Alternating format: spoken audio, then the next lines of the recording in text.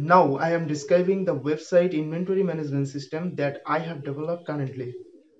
First, if we talk about the user experience of our developed site, then a user will experience the navbar positioned on the top of the page.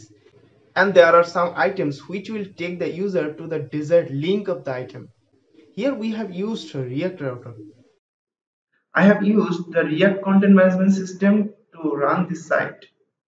Then here are some carousel images which is sliding the next and next. Mainly I have used here the Tailwind CSS to beautify the site, which is the favorite CSS framework.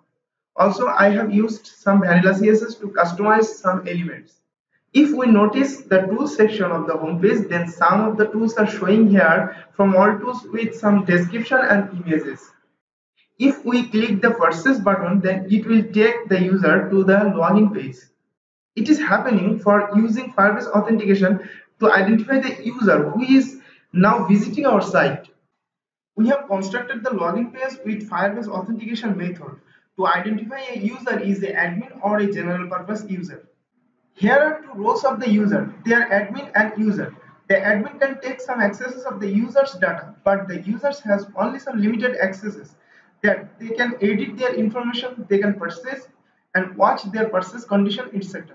Now, if we try to log in as a user, then here we will show that there are some navigation items that portfolio, dashboard, and the user's name.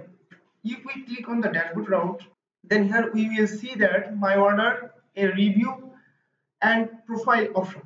After login, when the user click on the purchase button, then he can purchase the item of the tool. When the user login as an admin, then he will show some extra information on the dashboard. Here the user will show the manage all orders, add tools, manage products, and also my profile option.